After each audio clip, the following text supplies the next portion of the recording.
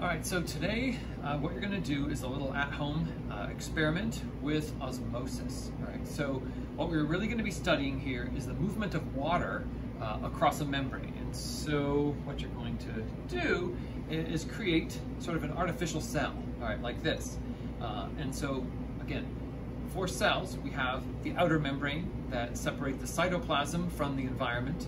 Then you also have sub-environments inside the cell. So in eukaryotic cells, we have membranes creating the nuclear envelope and the mitochondria. There's spaces within the mitochondria that can have different concentrations of molecules and ions, and vesicles and so forth. The membrane is a barrier. So in this case, for the membrane, what you're using is something looks like plastic film like this. It's called dialysis tubing. And so I've cut little pieces of dialysis tubing, and they should be put into your kit. And so what you're going to do is use that tubing as an artificial membrane. The tubing has little holes punctured into it of a specific size. So certain types of molecules can get through it, and other types of molecules cannot get through it, just like a cell membrane. The membrane has other properties because it's phospholipids and proteins. This is a much more simplistic form, strictly based on size.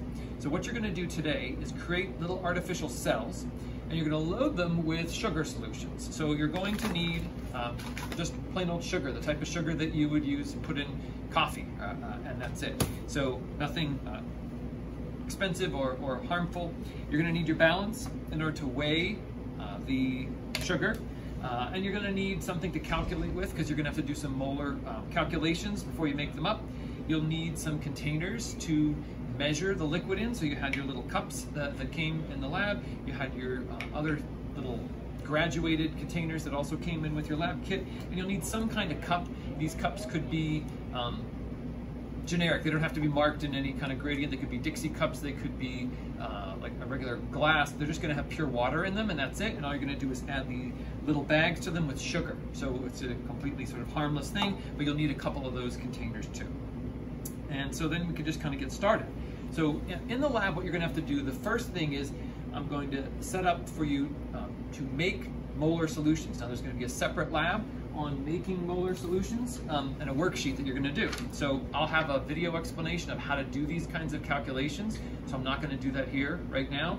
But what you can see is you're going to have this equation, grams equal molecular weight times volume times the molar concentration. And in this lab, in the Osmosis Lab, what you're going to have to do is make up certain molar solutions. So I will say make up a 1 molar solution, say make up a 0.5 molar solution, make up the 0.2 molar solution. Now they're going to be made up with sugar, which is sucrose. So I'll give you the molecular weight, which is 342 grams per mole. So that means I'd have to weigh out 342 grams, actually weigh it, this 342 grams, add that to a liter. So the volume is always going to be in liters. And that would give me a 1 molar solution. We're not going to make up that much. We don't need a whole liter. You're going to make up 100 milliliters. So the thing is, since this volume is always in liters, and you're only going to make up 100 milliliters, that's only a tenth, right, of a liter. So it's 0.1 liters. That's the one thing when you do this calculation, it'll be in the other lab, you have to make sure you convert all your volumes to liters. And then you're going to have to put in whatever molar concentration I tell you. So if it's a 1 molar or 0.2 molar or 0.6, whatever happens to be, that's the one you're going to input here, and then you just simply solve it. So in this particular lab, I'm going to walk through one of these with you. The rest you're going to have to kind of do on your own. It's the exact same overall procedure, except you're going to have different sugar solutions to experiment with. So the idea is this. First, I have to make up my sugar solution. So I need 100 milliliters of water. All right, so I'm going to use, I'll say this here to measure it out. Goes up to 50 milliliters. So we have 45 measured actually on here, but then there are 2 more lines. So that would go up to 50. So I'm going to bring this up to 50 mils.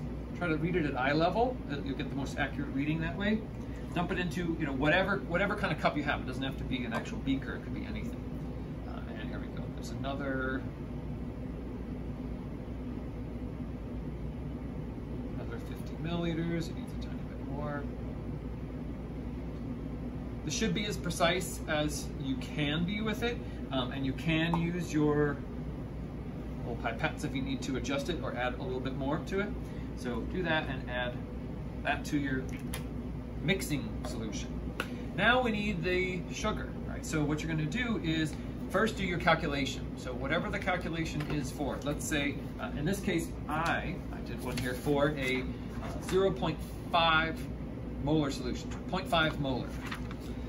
I already did the calculation. It says I need 17.1 grams. So I get my sugar.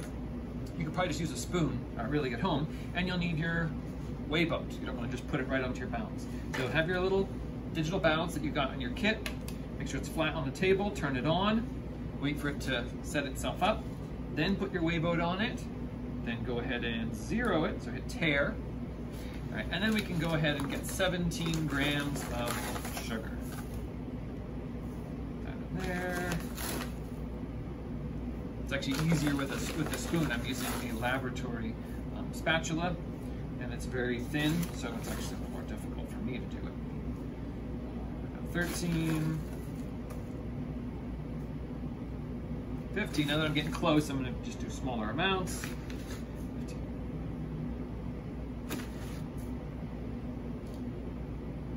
Sprinkle the last little bits on. 17.1. Okay. Again, this is just plain sugar, sucrose.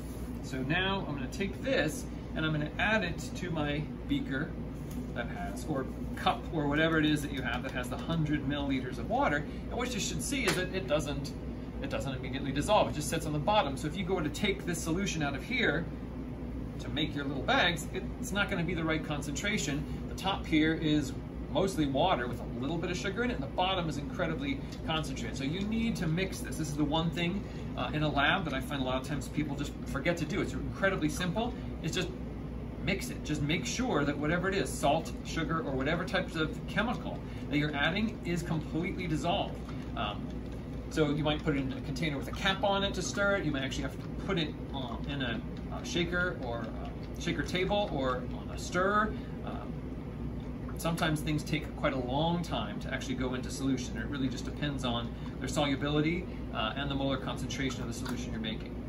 So you really need to wait until it's completely dissolved before you can do anything else. So I'm just going to let this sit for a minute while that continues to dissolve, and I'll start to prep my little bags. So what you should have, again, are the dialysis tubing, and what I have here is I already put the tubing in just some plain water. It's just regular water. There's nothing special about it. It's just to get it wet. You can see when the tubing is dry, it's almost like plastic, okay, like a little plastic ribbon, but it's actually a bag. It's actually a tube. And so what you need to do is, first off, to create the bag, seal one of the ends. And it's best to do it while it's wet, not when it's dry. So make sure you wet it first. Take one end and twist it like this. Okay, so a few times. Then in your kit, you should have rubber bands. What you need to do is, I guess I should have said you need a pair of scissors, so you should also have a pair of scissors. Cut your rubber band in two pieces. Okay, so you'll need both of them. Take one piece, tie it around the end.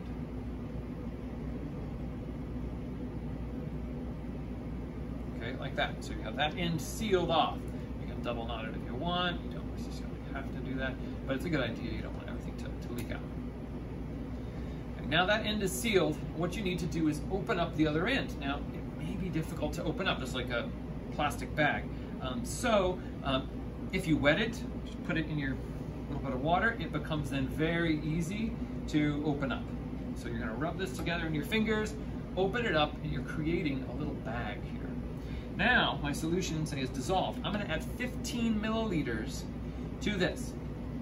So, I'm going to use my, and your pipette that you have calibrated to 3 milliliters, so that means I have to do this 5 times to the 3 milliliter mark to get 15 mils. The exact amount, or the amount, doesn't have to be exact.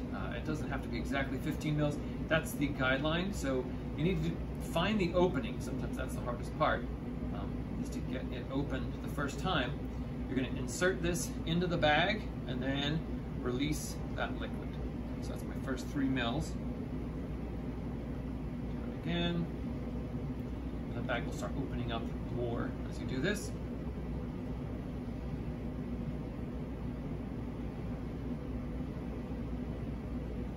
3, 4, it's 12 mils. So I'm going to go to 15. Try not to. I pulled this a little too. Whoop, so you can see, so this just can happen. So if this happens to you, see, and you mess it up, it's not a problem, okay? You have a lot of liquid here, so just go ahead and dump it out.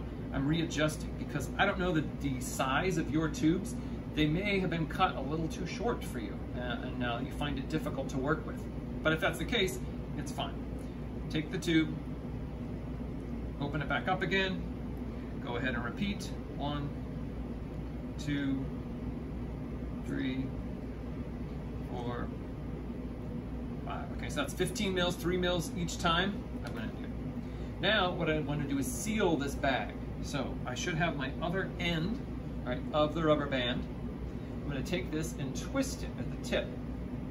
Leave a little bit of air, so leave a little bit of space there, because if the water volume changes, which is what I'm going to get to explaining what's going to happen here, then we have some room inside the little bag so that the gases, the air can be displaced with water.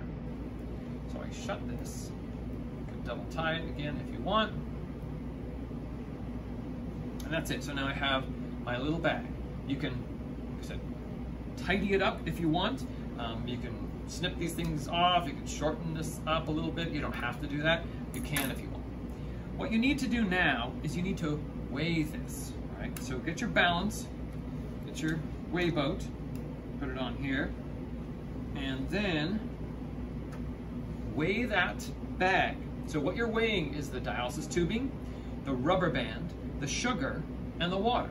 All those things are there. And you're going to write that weight down. That's going to be your initial weight for whatever the molar concentration is. So say for me, that's the 0.5 molar solution.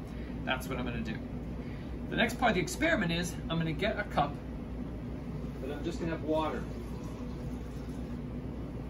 The exact volume of water doesn't matter. It should be the same kind of water though you made. So don't use spring water for one and tap water for another. If you use spring water for everything, that's fine. If you use tap water for everything, that's fine. Now you'll take your bag, okay? And after weighing it and writing that down, you're gonna just drop the bag into the beaker of water and let it sit there for 30 minutes. Okay, so for a half an hour. So what you've done is, you can see the overview here, the Osmosis Lab. You're going to be told molar solutions to make, right? You have to do the calculations. That's the first part. There should be a worksheet that you do on molar calculations before doing this lab. If you haven't done it yet, then you need to do that first, or else you won't know how to do these. Then you can actually make the solution. That means just weighing out sugar and adding it to water. That's all you have to do. Then you're going to transfer that sugar into the little bag. So first you have to get the dialysis tubing, seal it, pipette the liquid into the bag, and then reseal the bag. Okay, so you have your little tube. Then you have to weigh it and write that down. Make sure you write down exactly how much it weighs.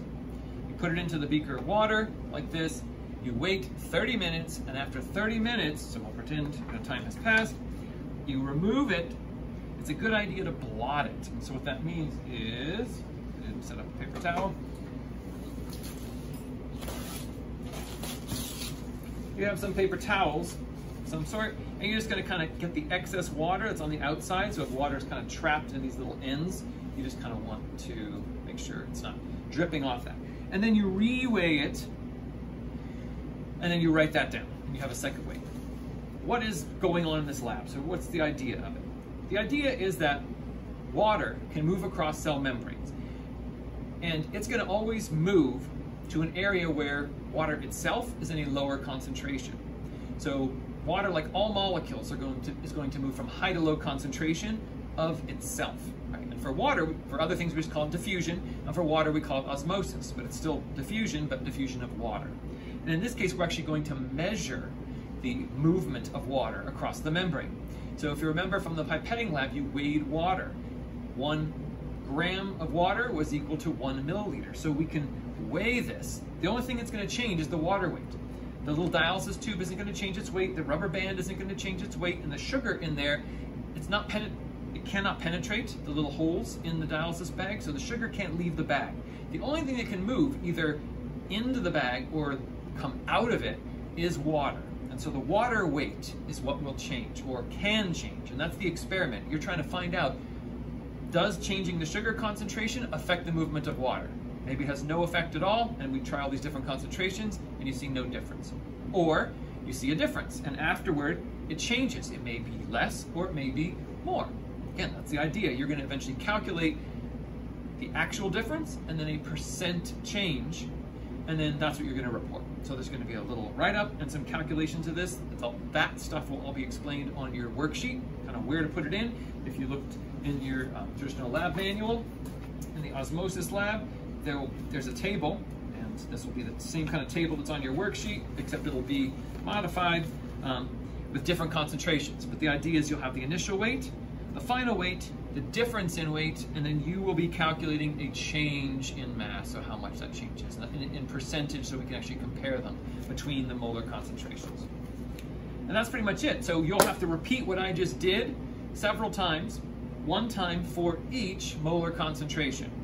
If you don't have the dialysis tubing at home, then when you would come in for lab, you need to let me know so you can pick up another 1 or 2 pieces if for some reason they didn't get in your kit. They will stick together, so you should check them and make sure you have enough pieces. You may have all the pieces you need, they're stuck to each other, so just kind of make sure you check them out. They should be in your kit inside one of those bigger centrifuge tubes. That's where the dialysis tubing is, so you'll find it in there. And that's how to do your osmosis lab at home. Okay, so it's not that complicated. You're just kind of making up a solution, putting the solution into a bag, weighing it, waiting a little while it sits in water, and then re-weighing it. And then you have a bunch of calculations to do. So hopefully that is clear. If it isn't, then you can send me emails and I'll try to clear it up for you.